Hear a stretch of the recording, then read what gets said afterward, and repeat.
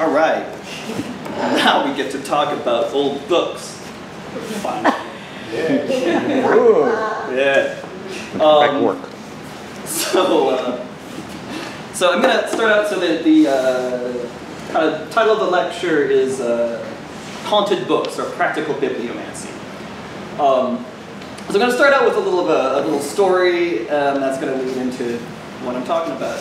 So several years ago, a friend of mine who's not here at the moment, Megan Blapis, had her family down, and her family has done table tapping for like a century, which is basically where people sit around a table, you put your hands face down on the table, and then everybody in the room does basically a chant, which might take anywhere from apparently sometimes 10 minutes to, in my experience, like an hour. And then, lo and behold, the table starts moving up without any, and all I'm saying is this thing occurred and I cannot explain it, is all that I said as far as I'm going, but it did happen. And it's like, and it starts going in answer to questions, right? So they're doing this in my house, and they're asking questions kinds of questions you ask, who's, do you live in this house? No, okay.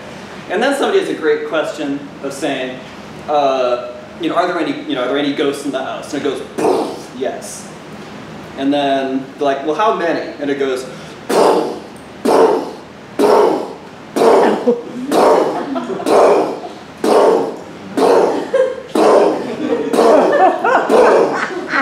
but it's hovering in the air, and I'm like, you have to ask that.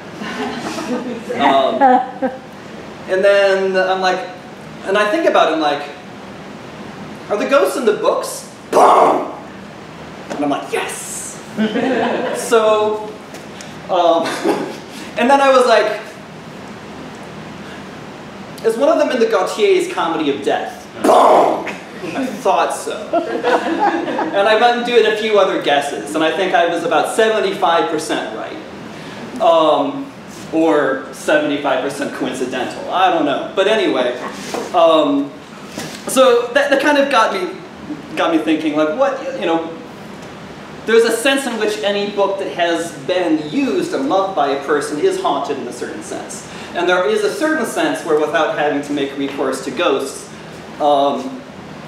interacting with books in a particular way as objects and as relics, as opposed to interacting with them as texts, is a way that you are actually kind of resurrecting a person or parts of a person. And actually, if you really want to look at it closely, you can make the argument you're actually inviting yourself to be possessed by previous readers, depending on the way you interact with these objects. And so, I just thought this was kind of an interesting lens to look at how and why one would spend more money on an old book. Because for a long time when I was collecting books, I was like, give me the Dover Thrift Edition. It's like, give me the proletarian cheap thing. I just want to read it. I'm not an aristocrat.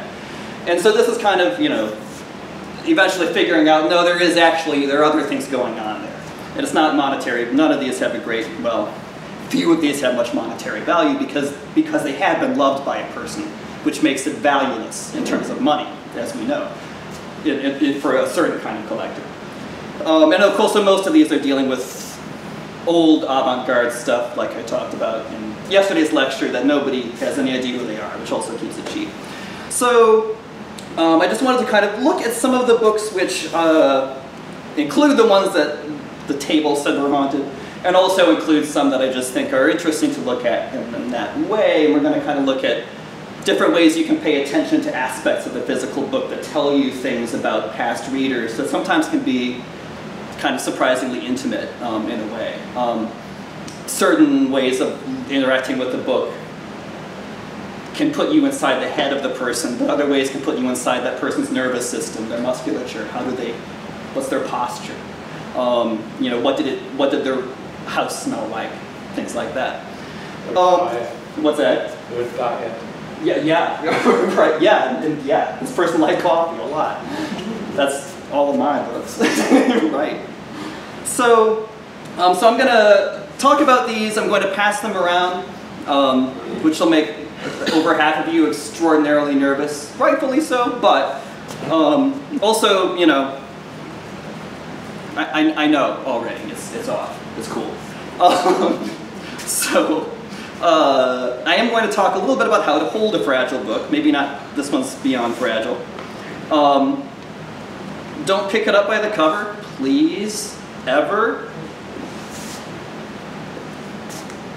Rest it in your palm, the spine on your palm, and just make sure that your hand is covered. This cover is detached. You can still do how to do it.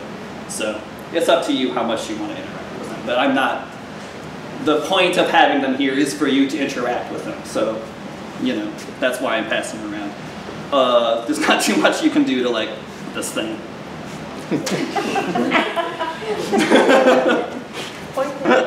Thanks. So. Okay, so, yeah, and the paperbacks especially, just so you know, the paperbacks can be pretty fragile, especially. So, actually I'm going to talk about this one first, because this was actually the first antique book that I bought, and this was way before I was even thinking about putting together an archive or collection or anything like that. I was in college and I was really into 18th century Gothic fiction, like I assume most people are when they're 20. And all you can find by Monk Lewis in these pre-internet days was The Monk. And I was like, what else did this guy write? And so I actually just found a copy in a used bookstore from 1809, the year Poe was born, for what that's worth, or Petrus Burrell. And it looked like this, and I was like, this looks like a haunted book. I was like, hell yeah, I'm buying that shit. Because it cost me like $12. Because it's falling apart. Yeah, I mean, I think, and there is something appropriate that there is this kind of Gothic image, I think, that is pretty deep in our culture of like the old decaying book that retains some kind of a magic, whether it's a magical book or it's just the magic of thought concretized, which is really what a book is. And I think there is a sense that books decay like the human body decays. But there are some important differences. A, they decay much slower. B, they decay while they're still alive. That's actually not a difference. But, but they live through a much longer part of that decay. So there is a sense where I almost feel like you're reading out of a corpse when you're reading out of a book this old, at least if you read a lot of Gothic fiction. So this really I just got because it's the only way to read this stuff, which has changed a lot now, thanks to the internet and the Internet Archive and things like that. But so I'm going to pass that around. And it's a Gothic fiction book, so it just seemed appropriate. So yeah, I'm going to talk about the idea of bibliomancy a little bit, which, you know, would be like necromancy is raising the dead, bibliomancy would be raising the dead from a book. And there are a few ways you can kind of do that. The traditional sense is actually be using books for prophecy, which we're going to play with in a little bit for a minute here. You know, and we'll, but before we get into that, I'm going to talk about, again, just kind of this idea of resurrecting the readers of these books, not the writers of the books. The text is where the writer lives, but the book is where the reader lives, would be one way to kind of think about it, I think. Yeah, and again, the text can almost be immortal, but the book will never be immortal.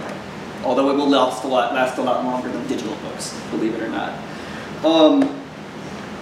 Yeah, so I'm going to take a look at this, which gives us a pretty definite idea of how this bibliomancy can work. This is a copy of Klopstock's Messiah, which is a German romantic epic poem about Jesus. What makes this, it's not a poem I'm particularly interested in. What makes this book interesting is the writing in it and the way that it's been personalized, which is often, this is an obvious way of personalizing. So this book was a gift by a woman named Catherine Drage.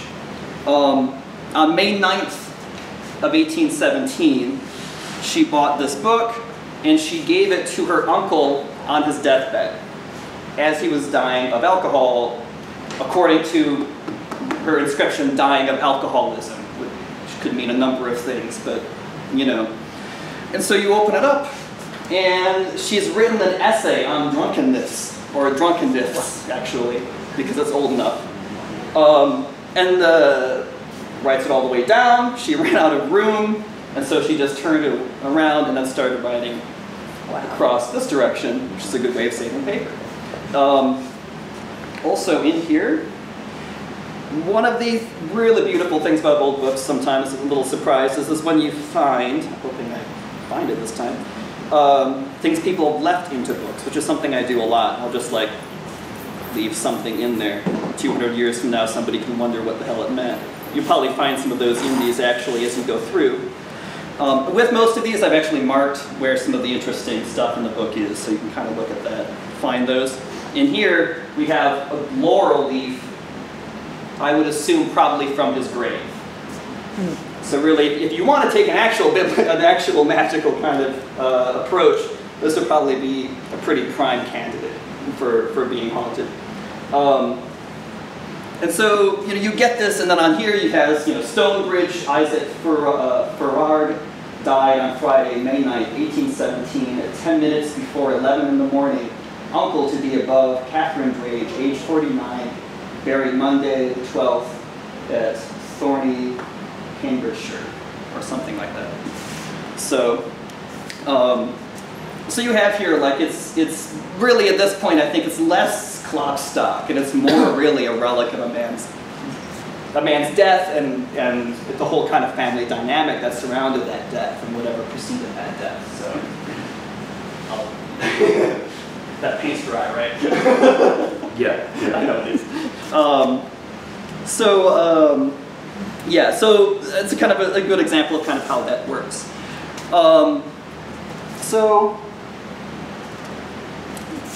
And then you've got a book like this. How do you actually do the bibliomancy? You've got the potential for it. How do you kind of figure out who was reading? How do you put yourself into that?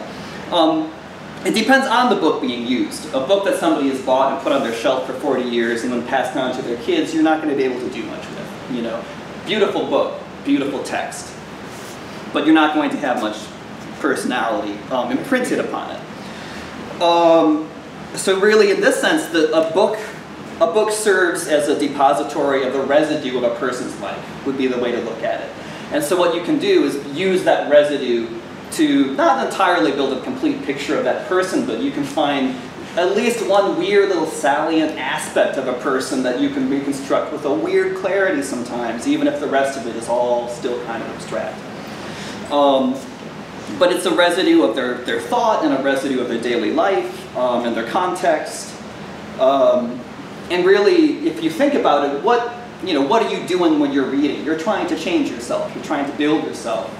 So this is actually a relic of a person's attempt at growth, which is an interesting thing to inject yourself into, or to inject into yourself. Now it feels like I'm talking about drugs. So just got a little bit more interesting.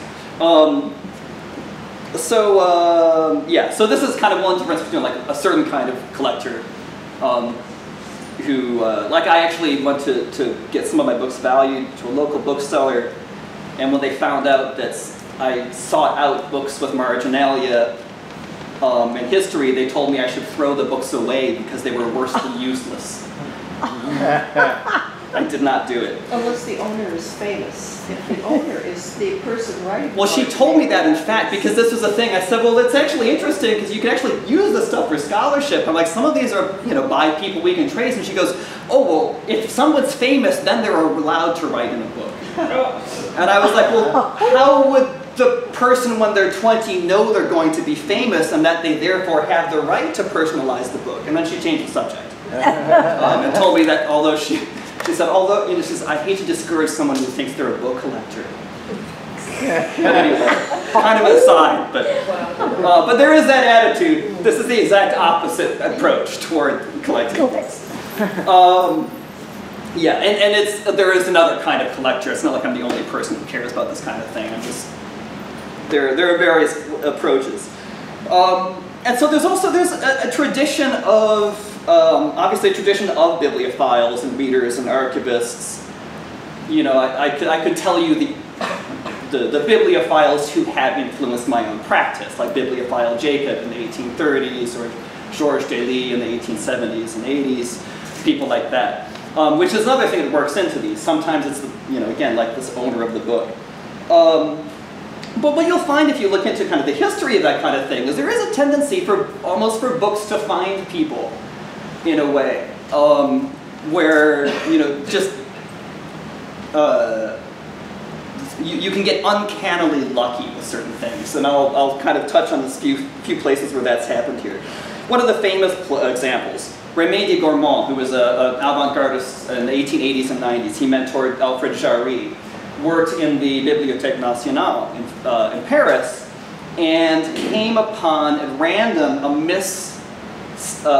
misfiled book that had never actually been sold by a guy who called himself the Comte de Lindsann.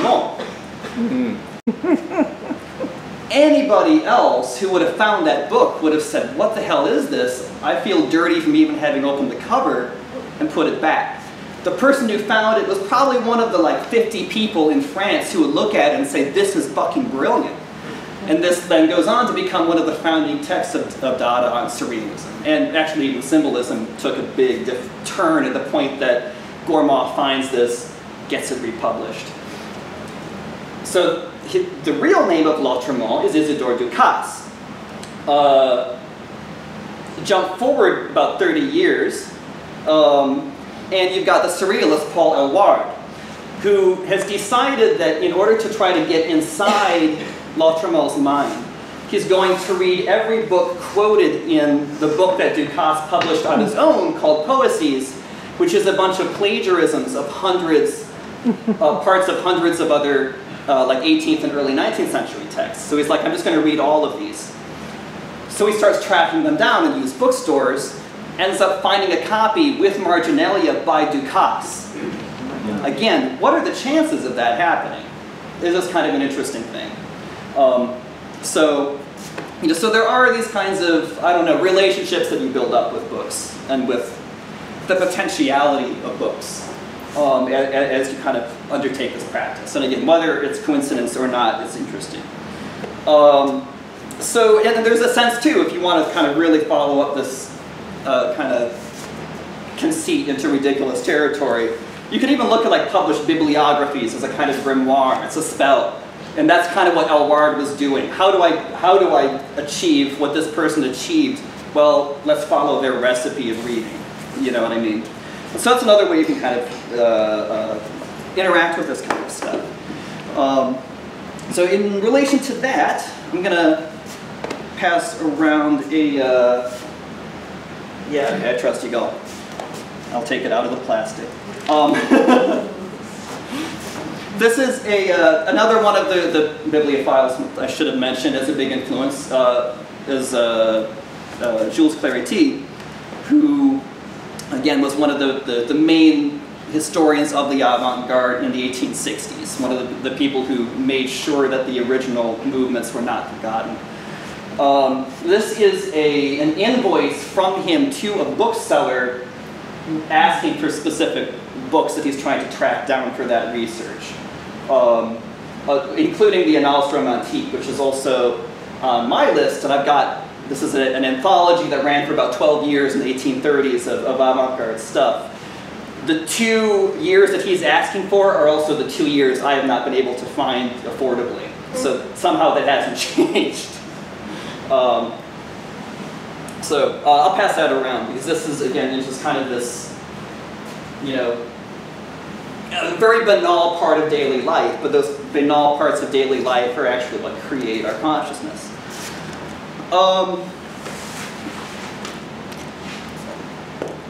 What kind of book would you say gets written in, that's not meant to be written in, that gets written in the most?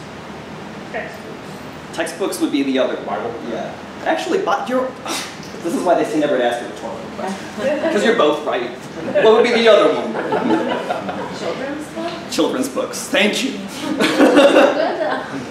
So here's an early edition. I was going to bring a bunch of textbooks, and I forgot actually for that exact reason. Because textbooks are really great for this kind of thing. But I forgot because they're in a different bookshelf. So this is an early edition of Alice in Wonderland. An 1871 edition. It's not, I mean, you're not going to be able to afford an edition that's earlier. It belonged to a Universalist church, which is kind of interesting. And yeah, you can, we'll be looking at a few things with children, children writing in them. But children's books have been loved more than almost any kind of book, typically. That's the difference than a Bible and a textbook.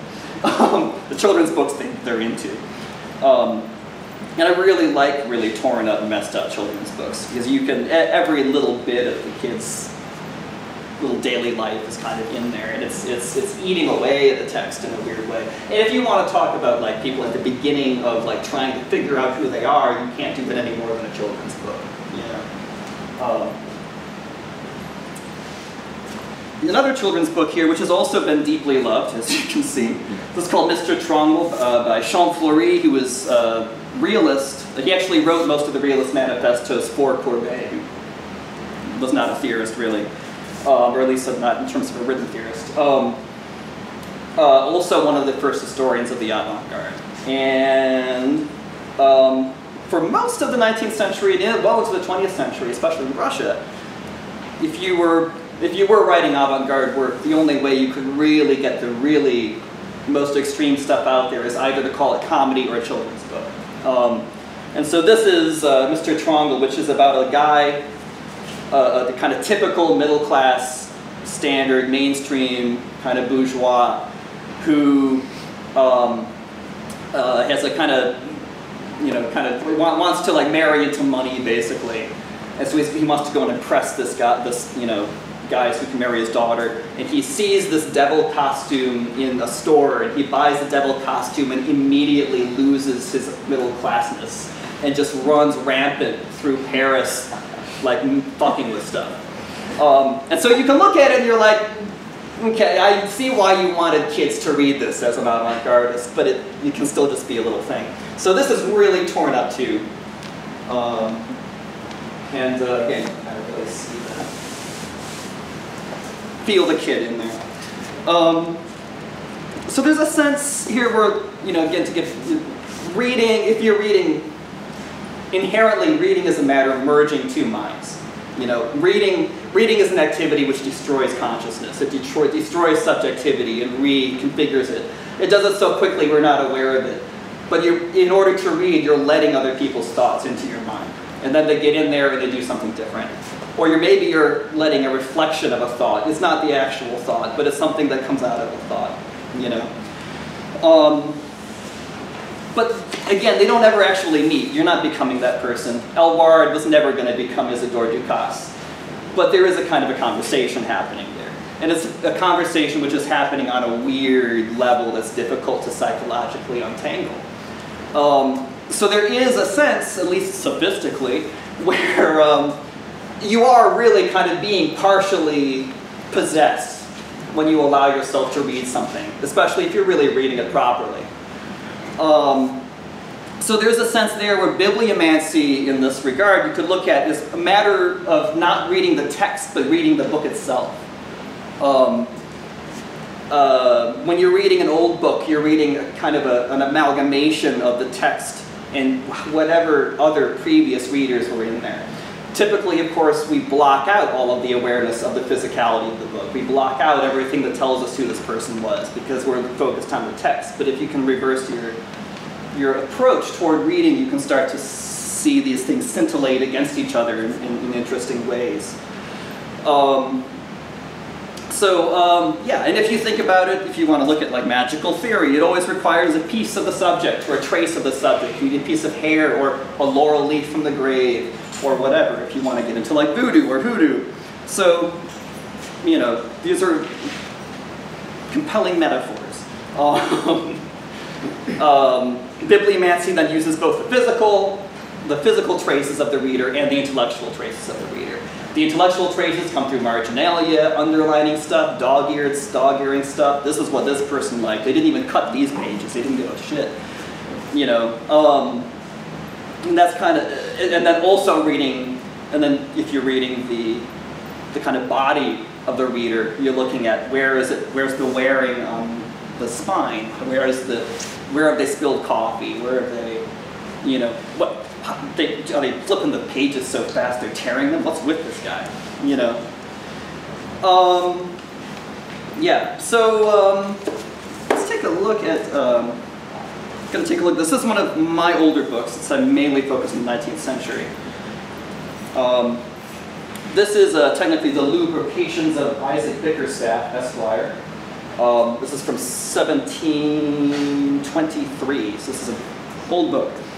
This is basically it's a compilation of issues of the Tatler, which was one of the very first journals in London, kind of really big part of coffee house culture.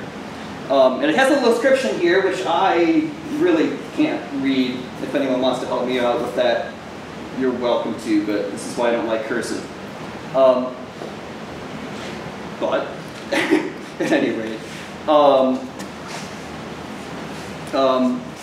if you want to know what the very beginning of the 18th century smelled like, you can. And if you do that, and then wait till a book from, like, let's say the next one I'm going to send around comes around from 1890, you'll notice a different smell. Of course, it's not just like everything smelled like this in 1730. But what you are looking at is, you know, one particular interior. Somebody, all the air they breathed when they were thinking their hardest was probably smelled something like this. Minus, you know, whatever the acid's done to the paper. If you have allergies, don't. That is a good point, yes. Don't do that. Right, yeah, probably a good point. Yeah, you don't want 200-year-old dust. Oh man, this book's getting stuck down there. What's that? This book's getting stuck down there. Oh, we got a weird knot down there, right? Maybe you could throw some of them this way. That way the whole I might do that. It was just, well, yeah, I'll start doing that too. All right. I don't think it's necessary to smell. Yeah, right. I know. Most bibliophiles I know, that's the first thing they do when they open a book. An old book. It is, right? It is distinct, and it is distinct from. I'll pass this one around the same direction. Distinct, for sure. Yeah. Distinct. Distinky. Might it also have to do with the way the books are made, the there are materials involved, a lot of factors the in there. leather, the glues, the type of paper, Yeah. the ink, the type of paper. Yeah. So 100 years that might have changed probably haven't. Right. Yeah. But it's still all of those factors converging on that moment. But yeah, it is. Yeah, it's a complicated bouquet. I'm gonna do this one around the same time so that you can compare it with something that's quite a bit later. This is from 1890. Pastels and Prose. It's one of the first anthologies of French avant-garde work translated into English, and these are all prose poems from the French avant-garde, put together by Stuart Merrill, who's an American avant-gardist who was an expatriate, went to Paris, refused to write in English, and except when he was translating, apparently.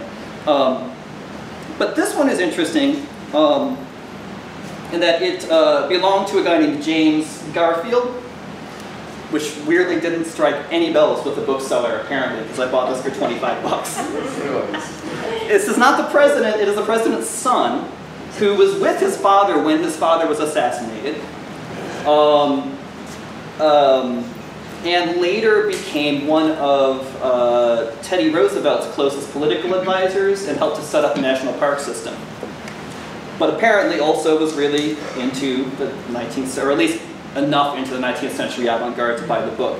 This book has not been very heavily read, however, so I don't know how much he was reading it and how much it was like given to him or something. But it does have a nice, really nice booklet.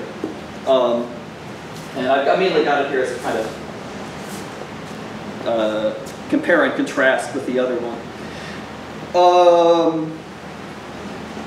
So yeah. I'm going to talk a little bit about practical, I'm going to call it practical bibliomancy because I like the term. So bibliomancy as a form of future telling, I guess. This was practiced by the Egyptians, it was practiced by the Greeks, it was practiced by the Romans, by the medievals, by medieval priests. I mean, the Bible, obviously, you're going to use the Bible to tell the future, right? You know, the alchemists, occultism, it's a pretty widespread practice. The theory is that if the future proceeds from the past, then that must mean that the past contains the seeds to the future. And so if you can identify those seeds in the right context with the right question, then you know, it can somehow reveal what's going to occur. And this usually involves chance processes. So the most common form of that is what's called drawing sorts, which is basically where you ask a question, you open the book at random, put your finger down, and that's your answer, whatever that means. So let's just try that. Let's see, what should we try with? Who's got the Klopstock book? That's a good one to use. Jim, you got the Klopstock? Do you want to draw sorts for us? That sounds like a yes to me. All right, what should we ask the book about the future? When will it be blank? All right, so just open it up, choose a passage at random, we'll see what our answer is. What was the question? When will it be blank? When will it be blank? The answer will make as much sense as the question, so. So the mediator, now leaving the gloomy solitude, walked towards his disciples, that after such suffering, such lonely anguish, he might enjoy the solace of seeing the face of man. There you go. It's going to be a long, hard path. That's great.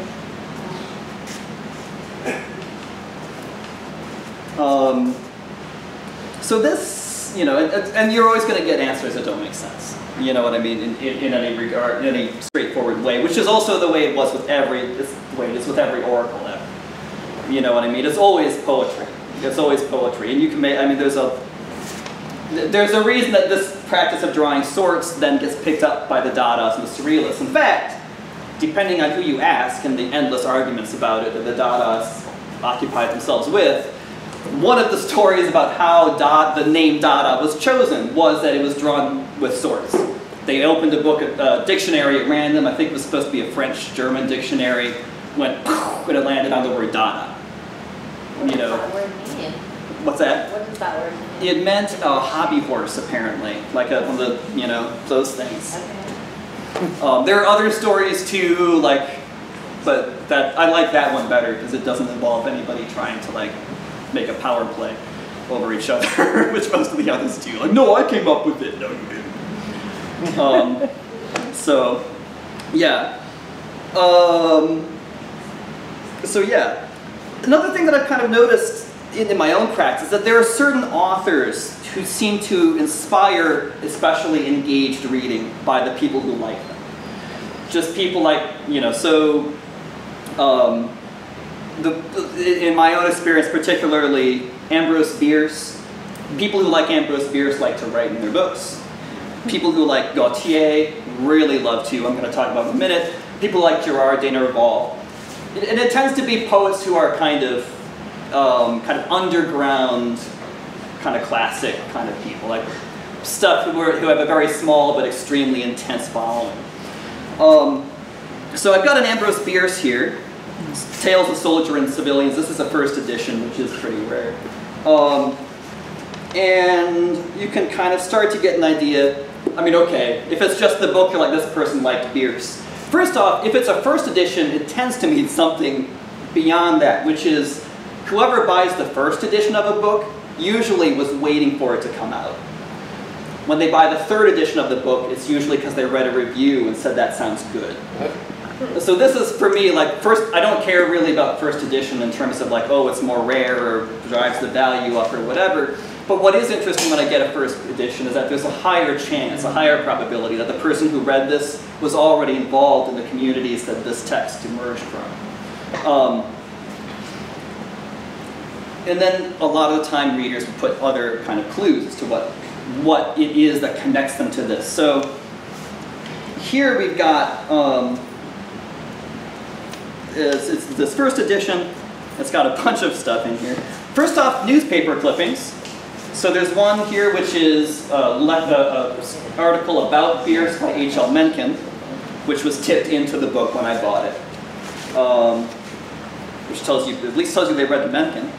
Also, this is really interesting, clipping from the St. Paul Pioneer Press, which is when they figured out what probably happened to Bierce, because he disappeared in Mexico.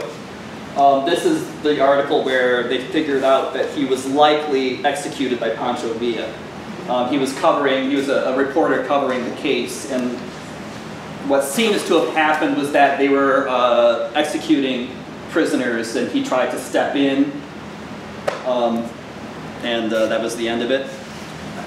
So, first off, you know this person was following Bierce's, they're following throughout their entire life. This is not an author or a book that they forgot about.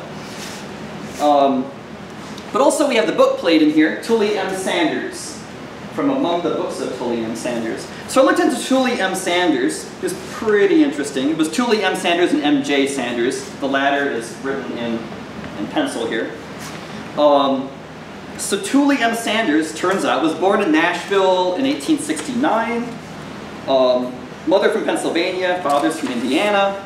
Lived in St. Paul by 1900 in a rented apartment. This is not all from the book, this is from actual research. But he was the uncle of a guy named David Lloyd, who is a radical evolutionary theorist I've got one of his books and it looks extremely crazy. But he apparently used to teach at Princeton. He's like a utopian theorist. And he's got this book called Brave Laughter, which is a book-length memoir of his family about the guy who owned this book. So Tully M. Sanders made a big enough impression on his nephew that he later wrote an entire book about him. And what he talked about was that so apparently he was a tax lawyer, but he just remembered like him telling stories constantly, and constantly reading out of his library to the kids, right? Every Sunday he would hold a gathering at his house where he would have a bunch of high school kids come in and they would do dramatic readings from like comic books. It's like dramatic readings of Little Nemo and the Cats and Jammer kids. And then kind of set up an informal school there, kind of a shadow school for all these kids in the area who wanted to learn stuff outside of what was being taught at the school, and things like that. Yeah, playing writing games, and he was apparently an advisor for the high school newspaper. So it's just, this little like book plate kind of unfolds into kind of creating this whole picture of who this guy was and what his effect was on other people and things like that. So, let's see, which way are we going? This way, I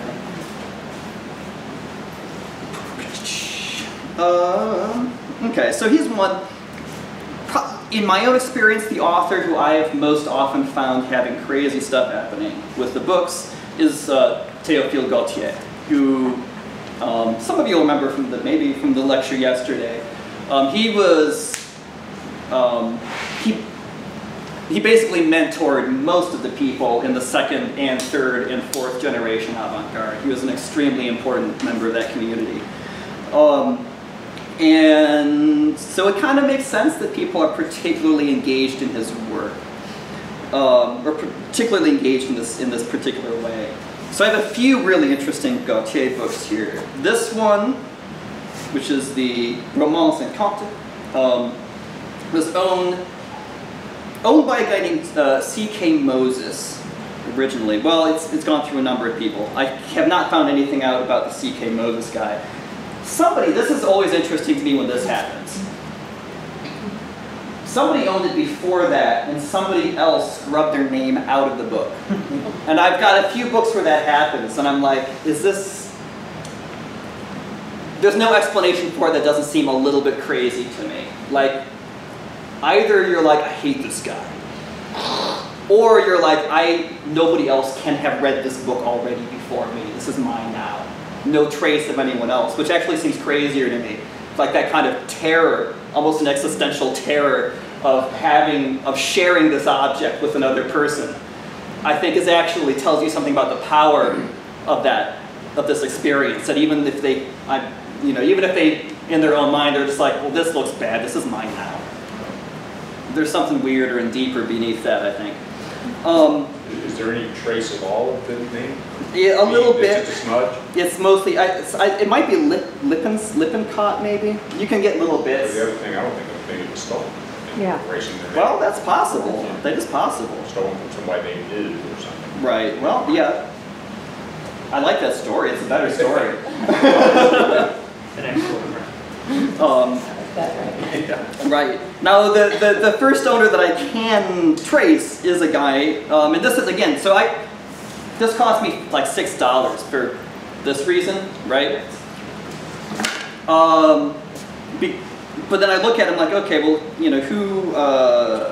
who is this Earl Wentworth Huckle guy? Well, it turns out he was a Harvard student who was a student of a guy named F.C. Sumacrist, who is the only person prior to me who has translated Théophile Gautier. So the big, there was one big collected works published in English around 1900 by the Sumacrist guy. This is his student. So what that means is, okay, we go through here and he's got some notes, not everywhere, but little notes here about the text. He's got one where he compares Gautier to... So I would always kind of been thinking, why was Gautier... Because Gautier had this weird popularity in English for about 10 years in the early century and then disappeared. And it's partly because Eliot and a lot of those guys were reading it. But I was like, it just seems kind of odd to me. What did people like about him? What did mainstream normal people like about Gautier? Well, there's this little thing down here where he has a whole little section where he talks about how Gautier is essentially like Robert Louis Stevenson. And I'm like, okay. But it does explain, if that's the way that people were thinking about it, why he was becoming popular. It also tells me something, if this is the book he was using in class with the guy who translated Gautier, this actually tells me, this actually tells us, how did English readers encounter Gautier at this time? What is the perspective of the only translation we have available? Which is pretty interesting, I think. You can kind of start to reconstruct this because he's probably largely parroting what he's hearing from his teacher. So, yeah, pretty interesting, I think. For what it's worth, that guy later, he went on to work with Walter Lippmann and John Reed, and then he later became an aide in the graphic arts division of the National Museum and wrote stuff on art history, things like that. So it is a book that he probably went back to and used. All right. And then we've got that, and then we've got this is the book when the question came up, when they were like, yeah, there are like 8,000 ghosts in your house, and I was like, is it this book? This is the book I guessed first incorrectly. Another book by Gautier. So again, we're getting a lot of those. And so this book is really interesting. Again, I bought it for like $15 because somebody completely ruined it by putting collage inside, right? But some other interesting things here. You can actually trace some pretty interesting stuff because you can trace, again, here the avant-gardes, or at least some avant-gardists' relation to Gautier over several generations here as it passed from one person to the next. So the first owner, I don't have names for any of these, but you can look at the marks because it's very heavily marked in various ways. The first owner if you look at in the back, has added alternate titles and little notes, contextual notes about the poems to the table of contents, which tends to imply, and also Rachel Bresson, who comes to ArtRat quite a bit, as a handwriting analyst, and was like, this person, this is from the same period as Gautier. This is probably somebody who, if they did not know Gautier personally, knew friends of Gautier, because this is information that would have been pretty difficult. It would have taken a tremendous amount of dedication to have found this just any other way. And so you probably got, first it being, when it first came out, someone who was like, oh, Gautier's got a book coming out finally? Because they probably only heard him reading in like people's living rooms until this point, or read him in newspapers. So that's your first owner. Second owner only has a few things in here, but we know that it is a poet because, also, so that first, little corrections in here from that first writer too. They're like, oh wait, no, this word's wrong. But, here's one. You can't see it here, but I'm going to point to it anyway. They've gone through and worked out the scansion in several lines of a poetic line to figure out, okay, how does this line work rhythmically? Only a poet's going to do that. And so you've got it going from one person then to another person who is also a poet. And then finally the third person who did all of these collages, which, however, are not entirely random, because most of the collages do actually have to do with the subject matter of the poems they're being pasted over or with, although they also sometimes paste it over the text. But then the other thing that you can kind of feed into here is the fact that the bookseller I bought it from, they said they didn't remember the provenance. So like, I don't remember that book. I'm like, how do you not remember that book? A, it looks like this, and B, you sold it to me a week ago. But anyway, they couldn't tell me where it came from. But they had a whole collection on sale at the same time of Serbian surrealism, which you combine that with a bunch of collage in an avant-garde book from 1830, and you have some pretty interesting possibilities opening up over who might have owned this, and even the provenance of how did this thing get passed around. And if that is the case, how did it end up in Eastern Europe? You know, and there are obviously pretty interesting routes that could have happened. We don't know. But there's a lot of personalization in this book. Everybody who owned this was like, no, this is mine. And I've got my own marginalia in there too, because I think I've probably got, that's probably fine. This way. And then one more Gautier book. This one, we open it up. Bibliothèque de Gustave Le Bon. Does Gustave Le Bon ring any bells to anybody? No neo-Nazis in the place? Gustave Le Bon was a late 19th century scientist? Anyway, he basically was the main person in the late 19th century defending white supremacy on scientific grounds, trying to say, well, look at how the skulls are shaped, this and this and this. Also, he was a huge enemy of the avant-garde. He wrote an entire book talking about the avant-garde as proof of the degeneracy of Western culture. We're becoming feminized, we're becoming, you know, weak, and becoming all of this stuff.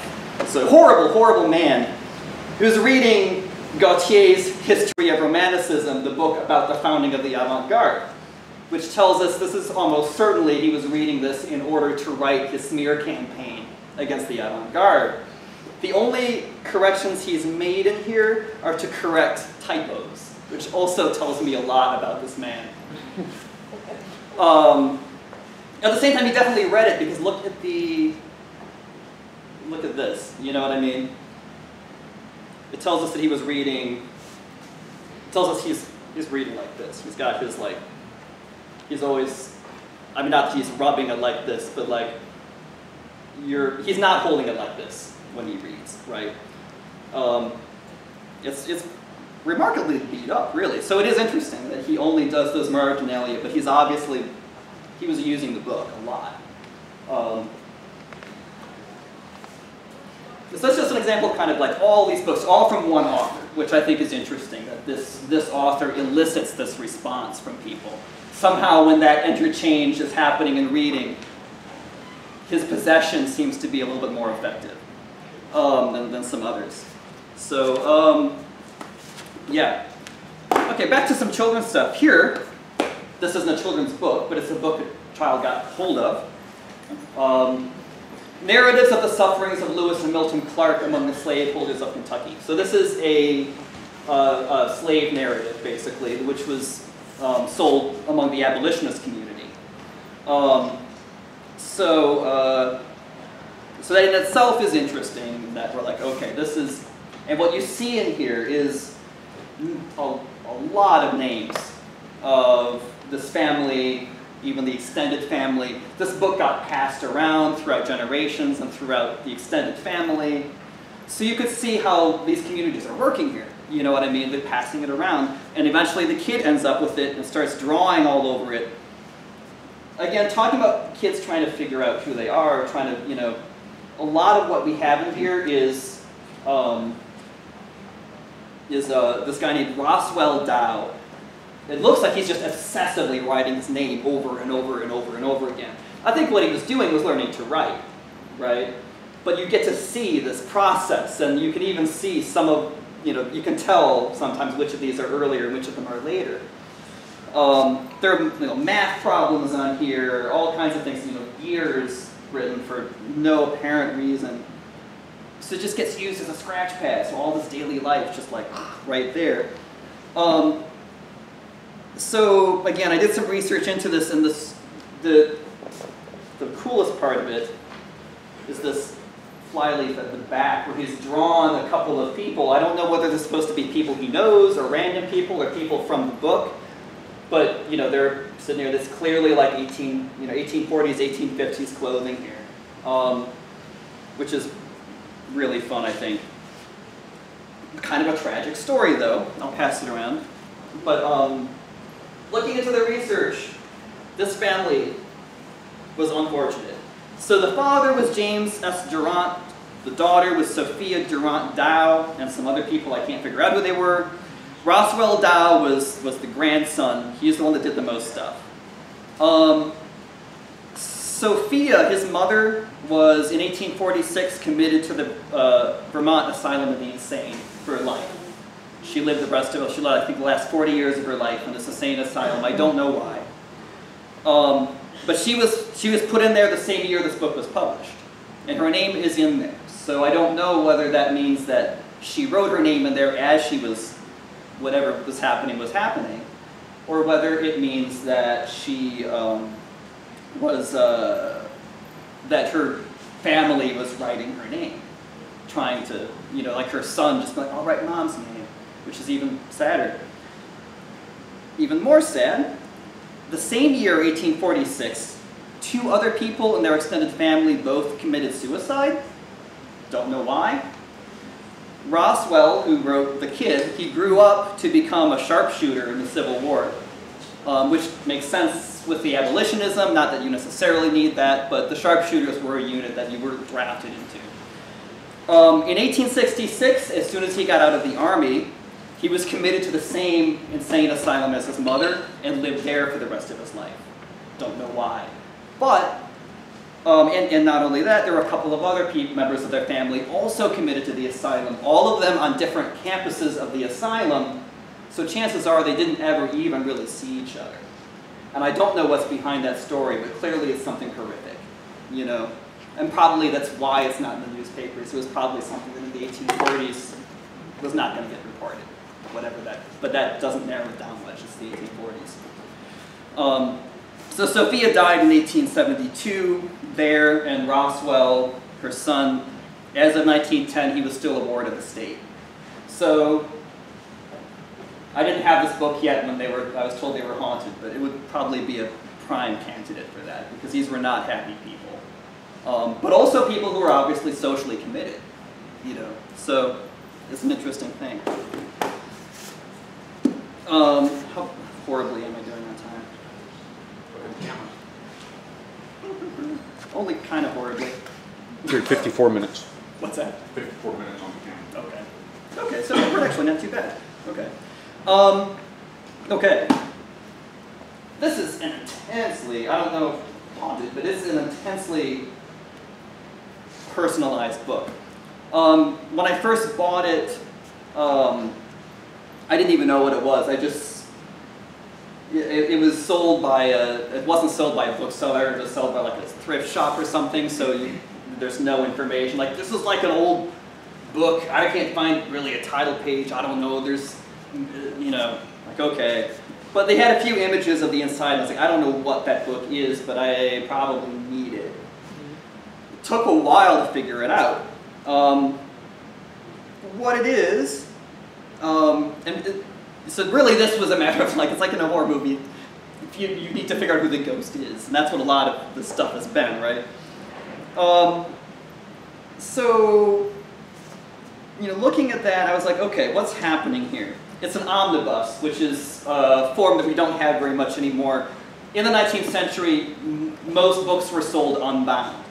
So you would buy the pages because the technology didn't exist to print and bind in the same establishment.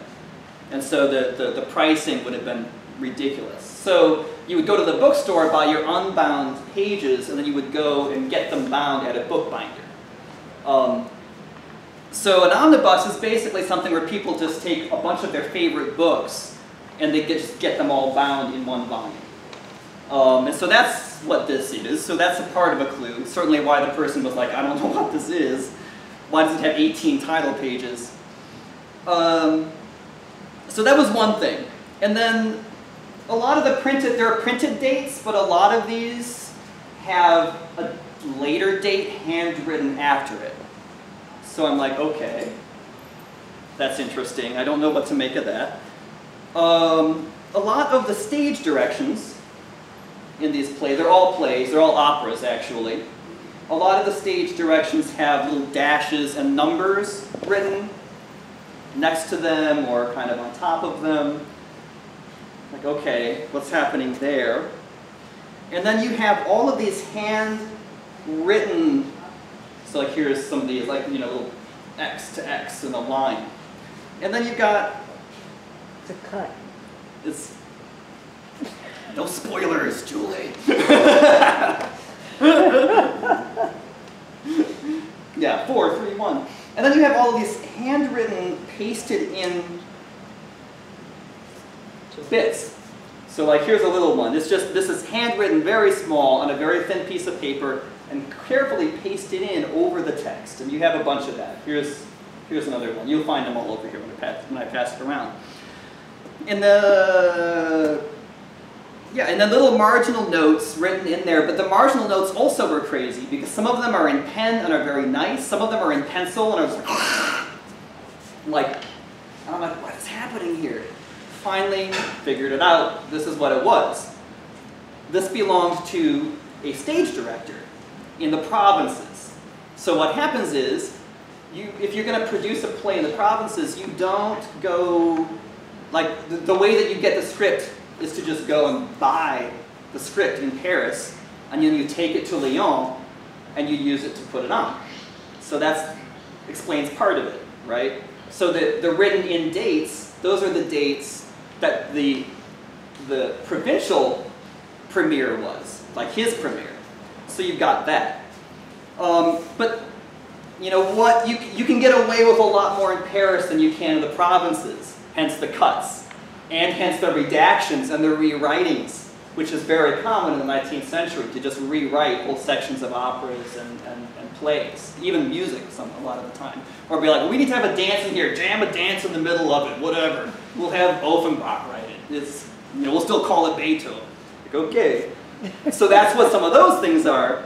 The numbers are blocking instructions. And during this line, this character goes to this part of the stage, right?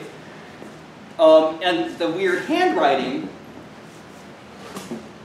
you're at home being like, all right, how am I going to do this? You're writing it nicely. But then you show up to rehearsal, and you're up on a ladder somewhere trying to fix something, and the director is like, no, that's not how it's got to go. You got to go over there. They can't do that costume change. You're like, all right, I'll make the change. different situations, you write different ways, right? So this is kind of probably more proud of the detective work on this book than almost anything that I've done. And really, really, really fascinating book. All right. This just, I mean, tell me this isn't haunted. It's gotta be. It's a medical dictionary. So the French medical dictionary. So it's certainly seen a lot of death. It's certainly been around death a lot. It has a lot of stains. I don't know what they are. At the same time, I mean, having said that, I hope that they're not like sitting there doing surgery with a medical dictionary next to them, like, what is this? Let's look it up. But it's more likely to be chloroformed blood, you know what I mean? But it even looks like, when I was saying earlier, books die and decay and are corpses just like humans. This is, I think, a good example of that. It was first used during the French Revolution, which certainly gives you some opportunities. In 1839, we have another thing where the older owner's name gets very carefully, it's completely crossed out. So again, I don't know what that's about. It was clearly used as a textbook by a lot of people. As you can tell, when at the end, people were studying their Greek, and then also weirdly trying to scan Latin poetry. So one of these medical students also wanted to be a poet, which is also interesting that a lot of the Romanticist poets did start out. Berlioz started as a doctor, or in medical school. He never actually made it to it. But like, there are a lot of people who did start out as doctors and ended up in the avant-garde. Not that Berlioz was a poet, but and here's the weird thing.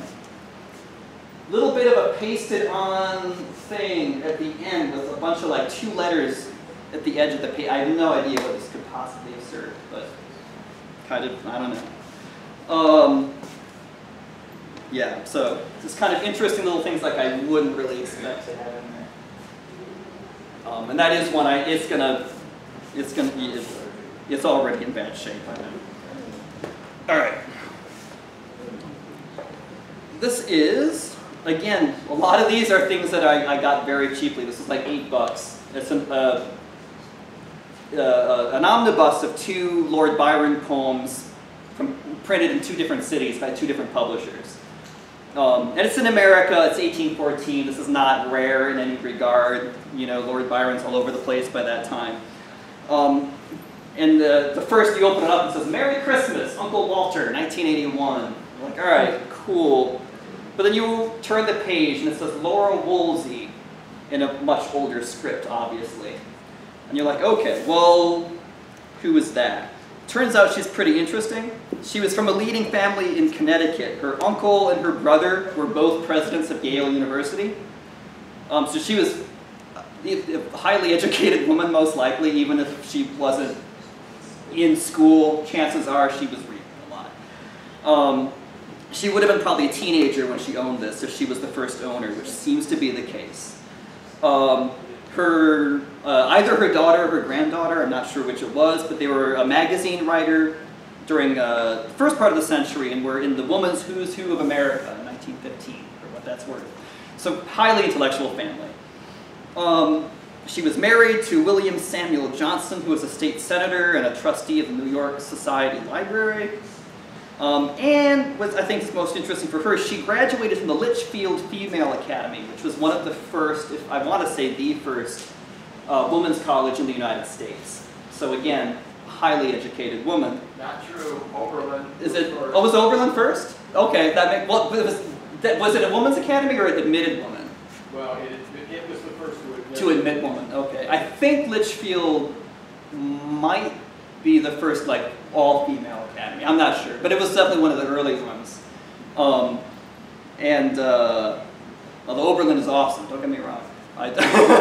Oberlin's the first in a lot of things. I think they were the first to admit African Americans too, right? Yeah. So she graduated from the Litchfield Female Academy, which I think is pretty interesting. And there's not a whole lot of marginalia in here, but sometimes the fact that there's not much can kind of put that much more interest in what there is. She has marked one passage that I found. Uprose the dervice, I think it's supposed to be dervish, except it's 19th century orthography. Uprose the dervice with that burst of light, nor less his change of form appalled the sight. Uprose that dervice, not in saintly garb, but like a warrior bounding from his barb. Apparently that was the sweetest part of this entire book. So you're just like, okay, I don't know. You can wonder. And I feel like somewhere in there too, I don't have it marked anymore, I think there is a little passage about like love that's in there, which feels to me like, okay, that makes kind of sense, because she was probably, I think, 14 or 15 when she bought it, so. Let me see. And talking about that thing of like things finding people. I showed an image of this at the lecture yesterday. This is a copy or an issue of Legwepa, which is one of the first kind of proto-zines. You can't have a zine before you can print at home, but self-published, romanticist, avant-garde zine, printed on recycled paper. So if you open this up, you can see that the flyleaf is just a recycled piece from a different book. This is illustration that was remaindered, and they reused the paper because he's paying for this himself. So I'll pass this around because it's cool. This is one of the more, I've got a lot of issues of it. This one's actually in better shape than a lot. But then I picked up a later reprint of it. And the person who had done these had gone through, they'd made a box. This was not sold as a box set. They couldn't apparently afford to actually bind them in hardcover, so they took the paper you use on the inside of the hardcover and just bound the soft covers in it, which I've never seen before. But again, it tells you this is somebody who really loved the books and really cared, but also was not able to afford to like treat it like you were supposed to treat a book. And they're in pretty good shape. So this is 1855. He brought it back, and But the thing is really particularly interesting about it is that when it arrived, I pulled some of the books out of here and tucked in between, which the bookseller had not noticed, was a letter. And it's one of those things where you're like, a letter, that's cool. You're like, it would be cool if, anyway. And I open it up and I'm like, this looks like familiar handwriting, which also says something about me. And I open it up and I'm like, no, that's definitely Gustav Carr's signature. And I looked up, I got an issue of a 19th century book collector's magazine that has signatures of famous living people. And they had an example of Gustav Carr's signature. So I'm like, no, that is definitely him. And it is a letter of him talking, it's a letter written during the Paris Commune, that he wasn't in Paris, but it's during the Franco-Prussian War, talking about his problems with the provisional government at the time, and how they were not treating refugees well. And I don't know who it was to, but whoever it was, what it also tells you is that whoever it was that had this, clearly it wasn't somebody who could afford to buy a letter. This was somebody who knew Gustav Carr and didn't have money, which also is like, yeah, that sounds like the avant-garde. So I'm gonna kind of stick this in here like this. You can take it out and look at it just so that it don't get separated. Which way am I on? This way. So that was one of those things where I was just like, okay, that seems uncannily fortuitous to me. All right, let me see. I can get through this. This is small. Okay. This is a surrealist book about the Romanticist avant-garde, published in the 1940s, and it was owned by a guy who was writing a book that never got published. I have not been able to find anything else about him. Now I can't find what I'm looking for. There it is. But his name was W. Kessel Beeler. I don't know who he was, but he left some of his research notes in here. He left a fair amount of marginalia in here. So I know that he was particularly interested, probably writing a book about Aloysius Bertrand, is what I can gather. And then there are other places where the book isn't even cut. Like if you don't know, like a lot of older books, you have to actually cut every 4th page apart with a book knife. So a lot of the time with somebody, you can tell something about whoever owned it by what they cut and what they don't. So you can look in here and be like, this guy was not interested in, who was it that I noticed they were not interested in? Somebody none of you have heard of, so it probably doesn't matter. But anyway, you can look at certain people and be like, okay, he was not interested in this, but he was interested in this, and then there's marginalia on here. But even his marginalia about Petrus Borel goes back to Aloysius Bertrand. So you have this little kind of view into a book that was never written, you know, with just these research notes and everything just kind of tipped in there and written in there and all of that other stuff. I talked about Nerval also being one of those people who people really kind of identify with deeply when they read. This is a copy of Gerard de Nerval. I mean, he died in 1855, I want to say.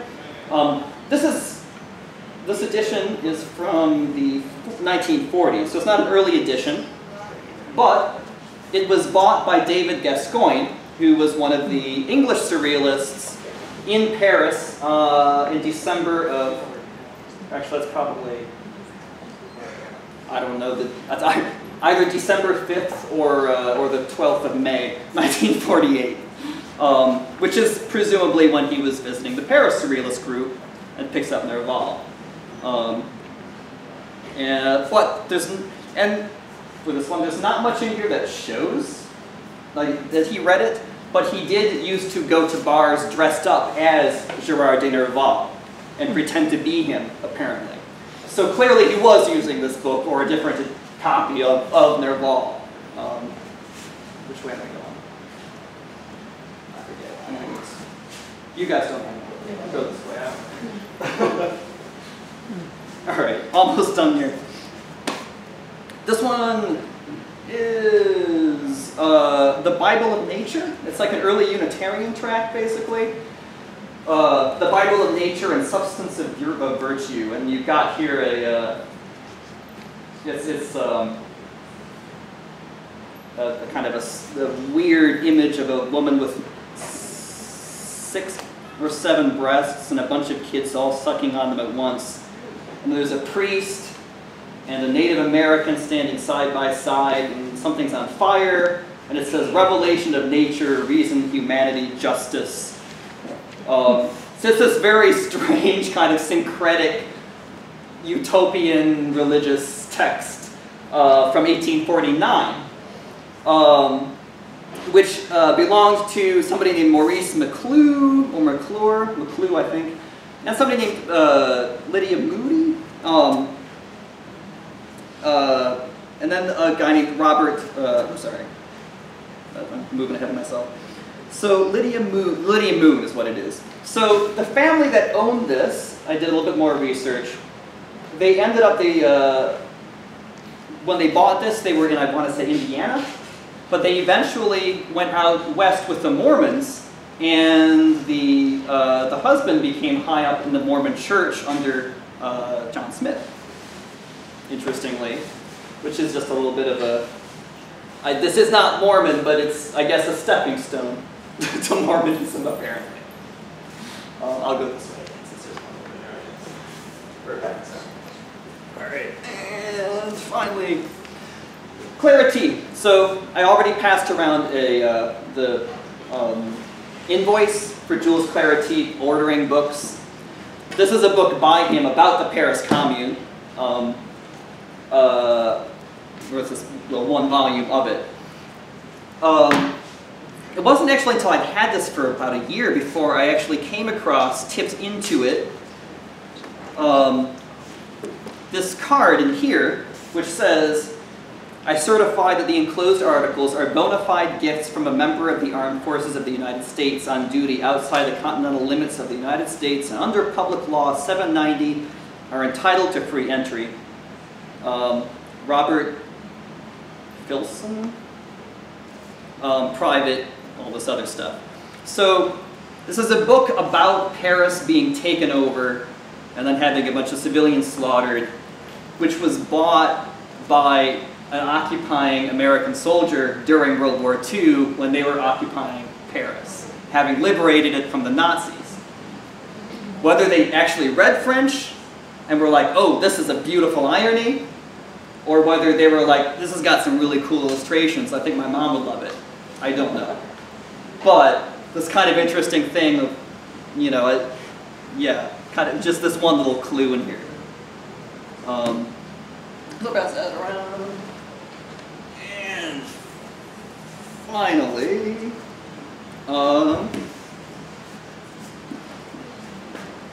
I'm not going to talk about this too much, but this is another omnibus of illustrated stories. And not much done with it, but I find these omnibi, I don't know if that's the right word, but I'm assuming it is because I like it, are really, that they automatically tell you something about whoever owned it, because this is their, it's a 19th century mixtape.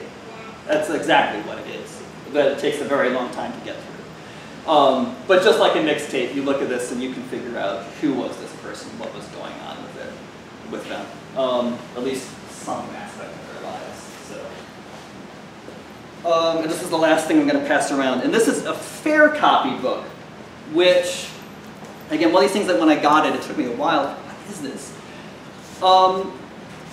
When it comes around, and this is in, I mean, be careful with it, not because it isn't already messed up, just because it is.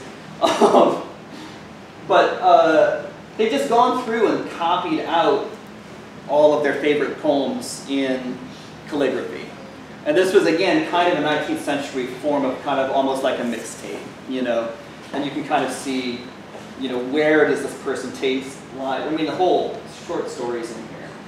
Other little things tipped in, you know. And a lot of even signed, like this looks like it's by Francois Cropé, the way it's signed. It's not, it's just some guy. But again, even more personalized, it's like an omnibus, but you also have the handwriting, which famously is like, you know, one of the kind of repositories of the personality. So I'll pass that around. And I'm guessing I'm probably out of time now, so it should work out. So I might actually, how long has it been, Ralph? 117. Whoa! All right. See, we were doing good. What is going on this year? So I should waste some more time so we get behind. All right. So That's so we can eat. Right. Yeah. That's yeah. Just let them pass around. Does anybody have questions? I don't know what questions you would have, but if you have questions, you can ask. What do you mean by haunted books? I may have missed that. Yeah, I think you did. It's kind of the idea. Well, there's also a story behind it, which I can tell you later. But basically, the idea that you can evoke a dead person by looking at the marks on the book. Actually, there is one thing I wanted to talk about that reminds me of. For instance, and this is the book. Wow. So, okay, if you really want to do that, really like evoke a person's how they were. Okay, so I can take a look at this book, and I can look, and if you look carefully, there are little, you can tell that right here, it's been really worn away. Right here, it's been really worn away. And then the spine's been so worn away that the thing comes off, right? So what this means you can do is like, you can say, well, what way of holding a book makes that happen? You can back engineer a person's posture and the way that they hold a book, which is basically you're moving into their subconscious at that point. So you can sit down and say, okay, well, in order for this to happen, my thumb needs to be here, and then my other thumb needs to be here, but just the tip of it. In order for that to work, I have to hold it like this. It's the only way those thumbs will be where they are. And so then I have to do this, and then I open it up and say, okay, so when he read, he's reading like this. Okay, in order to hold the pages, it's going to have to be like this. It's got to have He's some reading big like hands this. too. What's that? It's got to have big hands. You do. I'm having trouble for that Yeah. reason. So it even tells you something about that, right? And then the only way you can read then is to do it like this. So it's like, for me to do that draws my back forward. I have to sit up straight and look down like this. So like, okay. And then you can kind of say, okay, this is what it felt like to be this person. It felt like this. This is the way, this is not the way I normally sit. I'm like, this is a very different person than me. It's a discipline. It's a yeah, right. And so it's, and I don't know where we take that exactly, but just as you can look at a person and get a sense from the way that they're sitting, you can kind of do that. So that's kind of a one way. It's kind of like the ghost is in there, if you can call it up. Have you ever felt like the presence of something else while you're reading an ancient book?